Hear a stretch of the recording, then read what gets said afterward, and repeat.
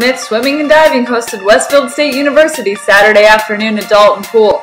We take you to the 400 medley relay where Smith's Annie Wilson in the final leg gives the Pioneers a 5-second win over the Owls.